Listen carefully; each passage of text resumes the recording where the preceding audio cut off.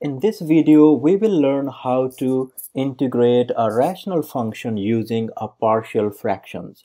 So what we're gonna do, we're gonna integrate this function over here, 3x minus 1 over x squared minus 1. So first of all, we need to use partial fraction to break this down. So partial fraction is basically opposite of like when we add two different fractions, we find a common denominator and we combine them to make one fraction. What in partial fraction here, we're gonna break it down into two different fractions. So first of all, what we need to know in partial fraction is we need to know the degree of the numerator and the denominator. And if the degree of the numerator is less than the denominator, then we're going to use our partial fraction method that I'm going to go over here in a moment. Otherwise, if the degree of the numerator is greater than the denominator, that is our improper rational improper fraction, and then in that case we need to use the division, we need to use the long division to break it down and then use the partial fraction. So first of all, let's see what we can do here.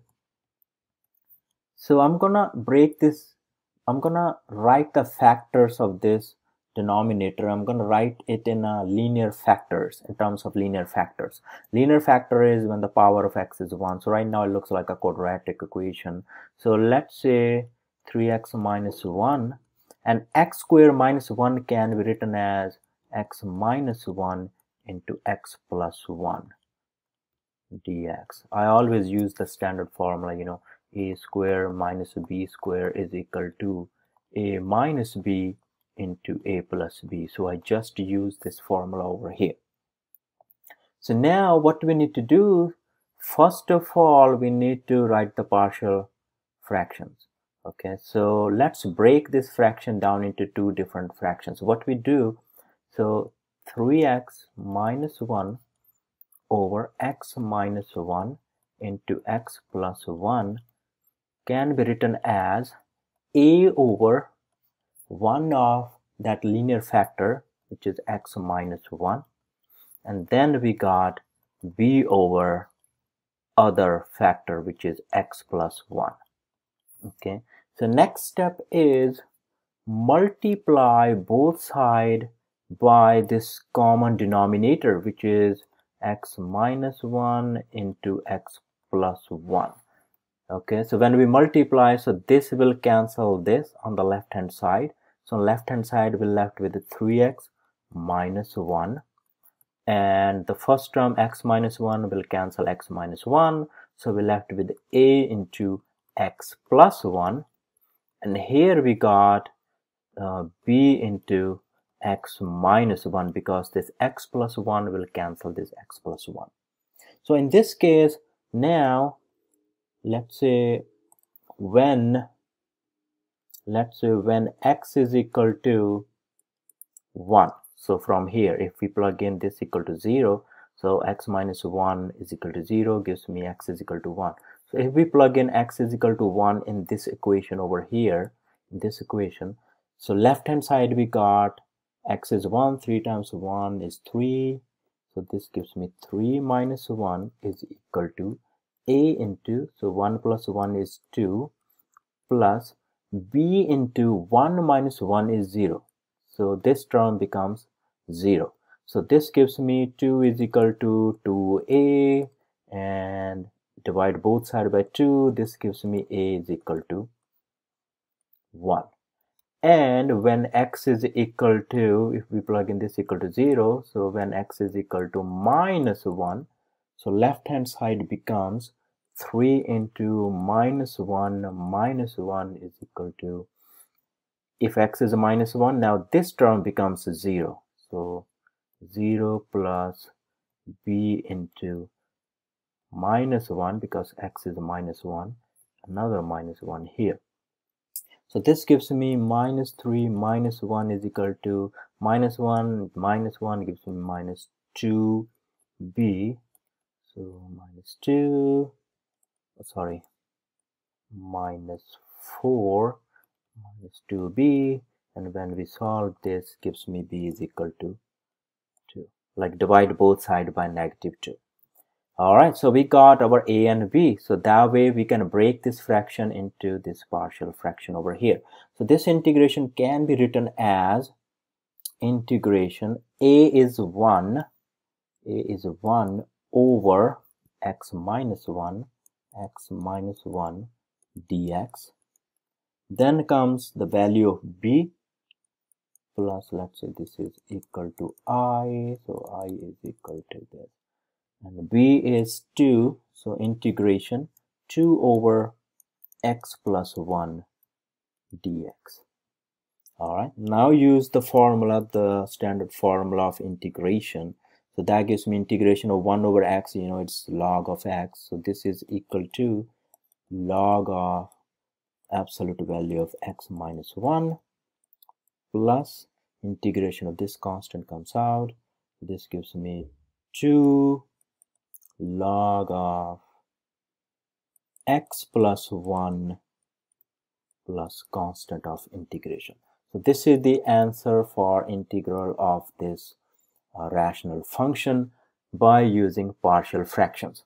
Let's do another example in which we're gonna go over fraction that's where denominator is in terms of repeated linear factors. In that case, we need to use this formula or this method a little differently. So let me go over that too.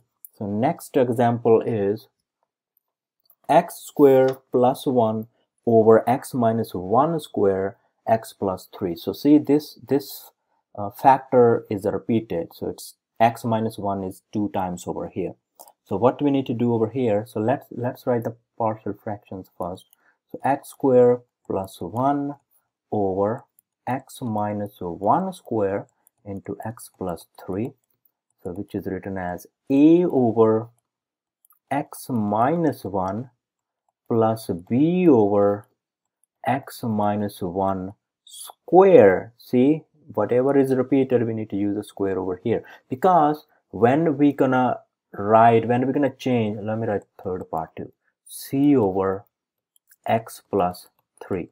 So now if we want to find a common denominator, you know, it can be possible with this term too, this and this, and without using this. So maybe we need this, maybe we don't need this, or maybe we need this one. Okay, so we need to include both of these terms. Okay, and that only happens when we have a repeated linear factor like this one over here. X minus 1 comes twice here.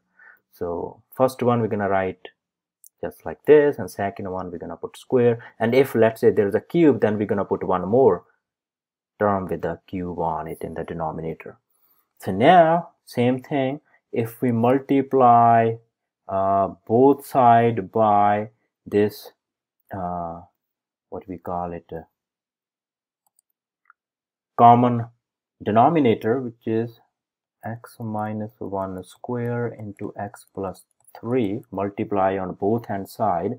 So left hand side, this will cancel the denominator and we're left with x square plus 1, and right hand side we're left with, so it will cancel 1 of the x minus 1, so we're left with a into x minus 1 into x plus 3, and here we're left with b into, so x minus 1 square will cancel out, b into x plus 3, and c into x minus 1 square, because x plus 3 will cancel this x plus 3. All right, so now what we're gonna do, let's say if x is equal to 1. See, I got x minus 1 term, that tells me there is x is equal to 1. If x is equal to 1, left hand side is equal to 1 square is 1, so 1 plus 1 is 2. If x is 1, so this will give me 0, so this term is 0. And here we got b into 1 plus 3, and if x is 1, so 1 minus 1 is 0, so this term is also 0. So that tells me b is basically 2 is equal to 4b, divide both sides by 4, gives me b is equal to 1 half. All right.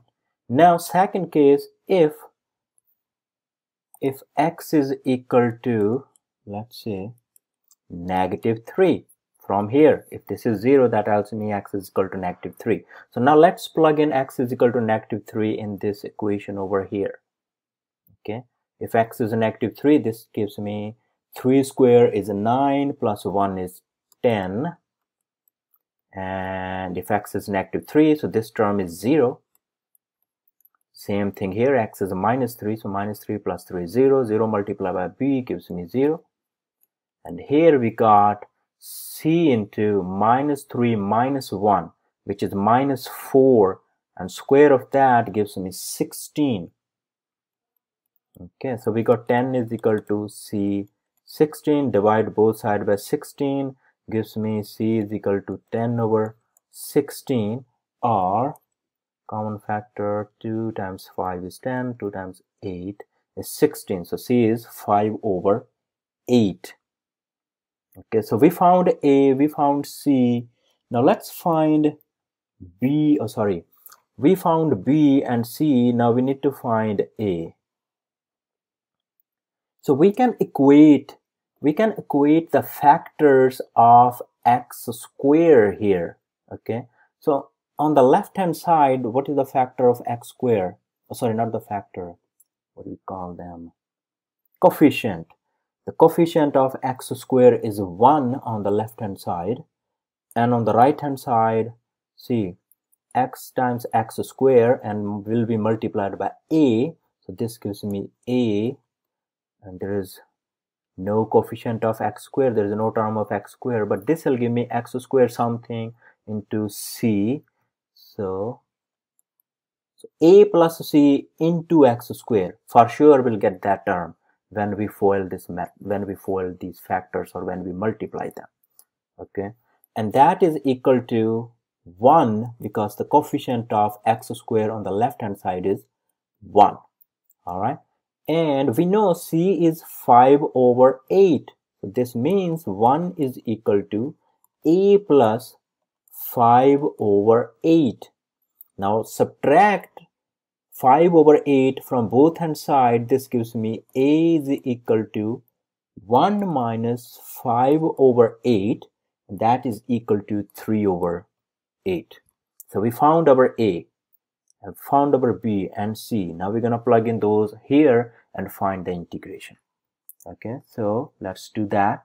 So let's say this is equal to I. So I is equal to integration of a is 3 over 8. So 3 over 8 of x minus 1 dx, plus b is 1/2. That gives me integration 1/2 x minus 1 square, plus c is equal to, where is the c we found? C is 5 over 8. Sorry, dx. Integration 5 over 8 x plus 3 dx. Okay, so we can take our constants outside. So 3 over 8 integration of 1 over x minus 1 dx, plus 1/2 integration of 1 over x minus 1 square dx, plus 5 over 8 integration of 1 over x plus 3 dx. And the integration of 1 over x is log of x. So in case x minus 1, so it will be 3 over 8 log modulus of x minus 1. And the integration of this function is minus 1 over 2 into x minus 1 plus 5 over 8 log of x plus 3 plus constant. So those two are standard integration, and this one I can show you over here. So integration of 1 over x minus 1 square can be written as dx, integration of x minus 1 And if I take this to numerator, it becomes minus 2 dx. And you know the integration of x raised to power n is x raised to power n plus 1. So in our case, it becomes x minus 1 raised to power minus 2 plus 1 over minus 2 plus 1. So that gives me x raised to power minus 1 raised to power minus 1. And this gives me negative over here, which is equal to negative 1 over x minus 1. So I bring this in the denominator, and that's what we got over here, minus sign 1 over x minus 1, and 1/2 was already there. So this is the answer for this integral using partial fractions. So I always recommend you guys to practice more examples, so that way you'll be good to go. And please share the video with your friends, and don't forget to